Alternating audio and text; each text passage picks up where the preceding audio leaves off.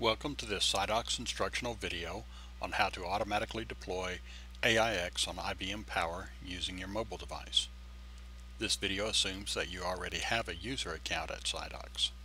If you do not already have a user account at SciDocs, you may want to view the instructional video titled How to Create a New User Account at SciDocs from your mobile device. This video is available from the SciDocs knowledge base under the category of instructional videos, and you can get to the knowledge base from the SciDocs app using the sidebar menu.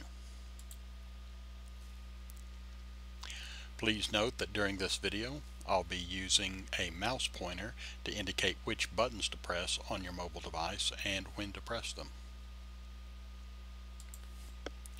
The first step will be to download and install the SciDocs app from either the Apple App Store or the Google Play Store, depending upon what type of mobile device you have.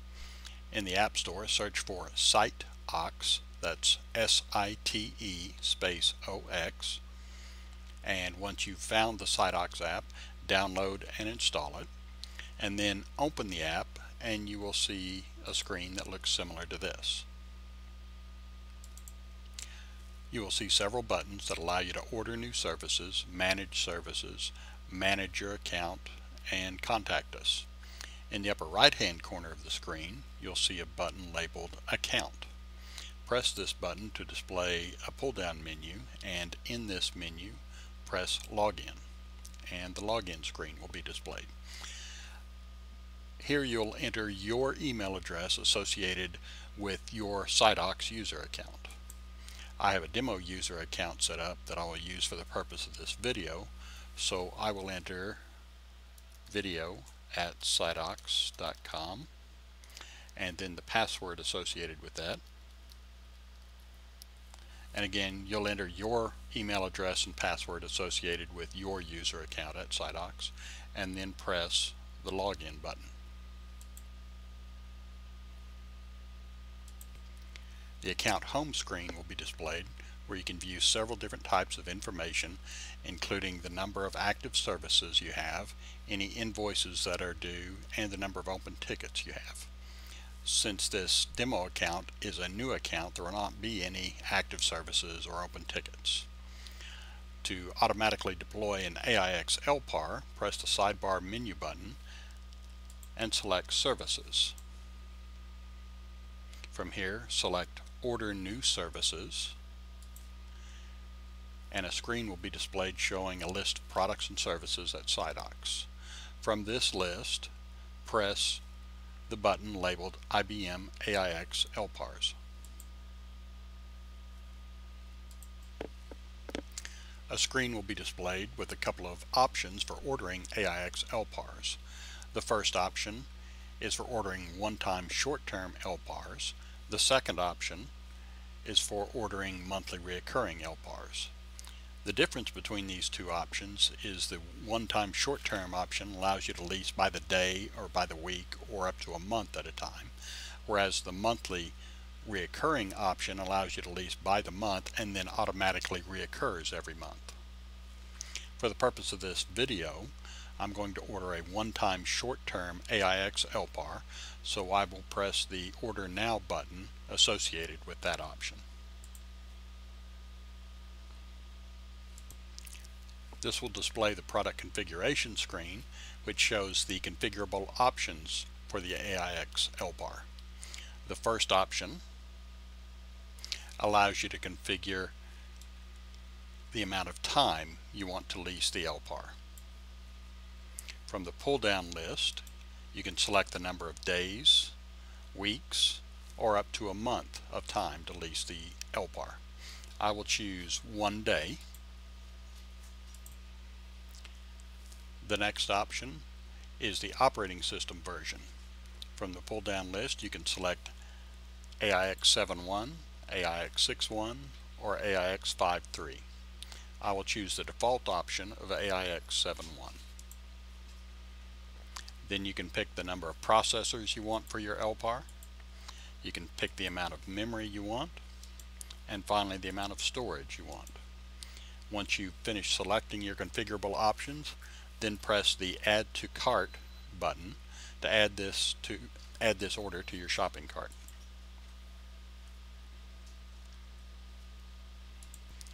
This will display the order summary screen where it will show you your new order and the options you selected associated with that order.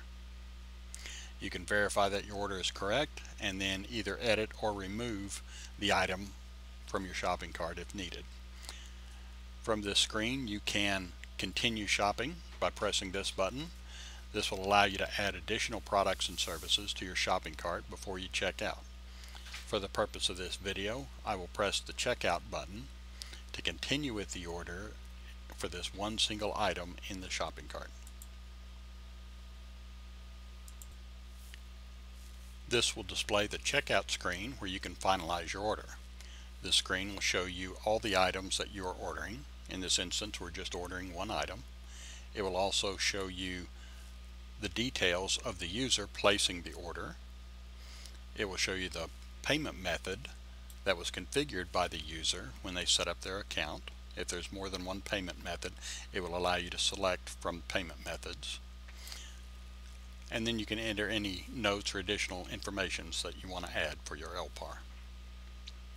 Then you'll need to press the checkbox next to the statement that says you have read and agreed to the terms of service.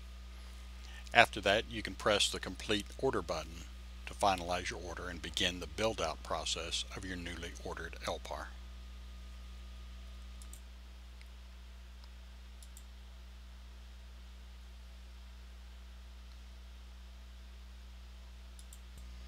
This will display the order confirmation screen.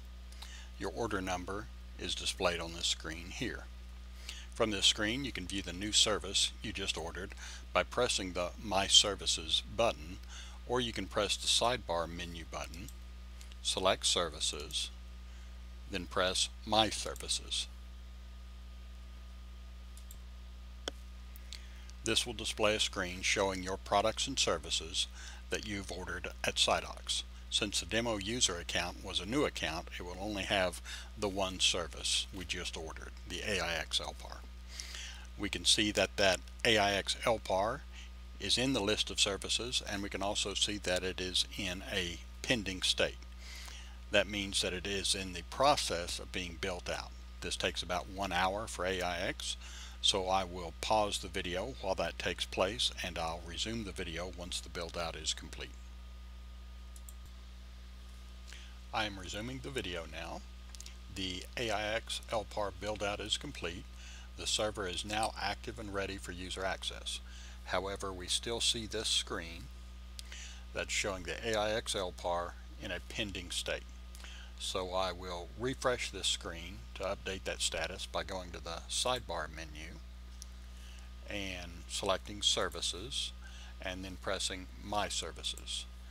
This will refresh the screen, and now the AIX LPAR shows that it is in an active state. So the next question is, how do I access the new AIX LPAR that was just built? How do I connect to it? During the build out process of the AIX LPAR, you would have been sent notification to your email address to inform you that a support ticket was created containing your connection information. The email you were sent contains a direct link to this support ticket, so you can check your email, click on the link, and access the connection information support ticket. You could also just go directly to your support tickets. Additionally, you can obtain the information by going to the My Products and Services screen, as you're looking at here, and then look at the details of the AIX LPAR that was just built. So to view the details, we'll click on the View Details button associated with this new AIX LPAR. This will display a screen containing the details of the new LPAR. From the details, you can see the host name, and you can see the lease time of 1 day that we selected. You can see the operating system we selected. You can see the number of processors, the amount of memory, and the storage that was selected. If you scroll down on this screen, you'll also see the expired date and time. The expire date is the date and time of when the lease will expire on this LPAR. At this date and time, the LPAR will be suspended but not removed. Everything on the LPAR will still exist, but it will be inaccessible after this date and time. The terminate date is the date and time when the LPAR will be deleted and removed. The LPAR will not be recoverable after this date and time. The mobile user interface will allow you to add time to the AIX LPAR lease by extending the lease up to and until the expire date and time. The procedure to extend the LPAR lease is covered in a different video, so look at the list of instructional videos in the knowledge base to view that video. But be aware that you can extend the time using the extend function in the view details button for each LPAR. So between the expire date and time and the terminate date and time, the user interface will allow you to renew the LPAR lease. Again, that procedure is in a different video, so you'll have to see the knowledge base to see that video. So finally, the connection information. Let's go to the sidebar menu button and press support and go to tickets, and we see that we have a support ticket here that contains the system connection information. So let's click on that, and that will display our connection information support ticket. In the support ticket, you can see the connection information such as the host name and firewall port to connect to. So here is the host name, here's the firewall port, and here is a randomly generated username that you'll use to connect to your LPAR and a randomly generated password that you can use. You'll also see a example SSH command that you can use to connect to the LPAR. So please be aware that the only firewall port opened for your LPAR is the SSH port. So you'll have to use an SSH tool to connect to your LPAR. You'll have to use the SSH command as shown here or some other SSH tool. You can also get to your connection information from the view details in the My Services area. So if you go to Services and My Services and click on the view details, the connection information is listed in there, or a link to the connection information is there as well. And that is it on how to automatically deploy an AIX LPAR using your mobile device. If you would like additional information on the various products and services provided by SiteOx, you can go to siteox.com and view the knowledge base. In the knowledge base, there are lots of instructional videos that describe how to perform all of the features and functions associated with automated deployment of systems into the cloud. There is also a list of services in the knowledge base provided by SiteOx, and there is also a list of how-to articles there as well. That is the end of this video. Thank you for listening and watching.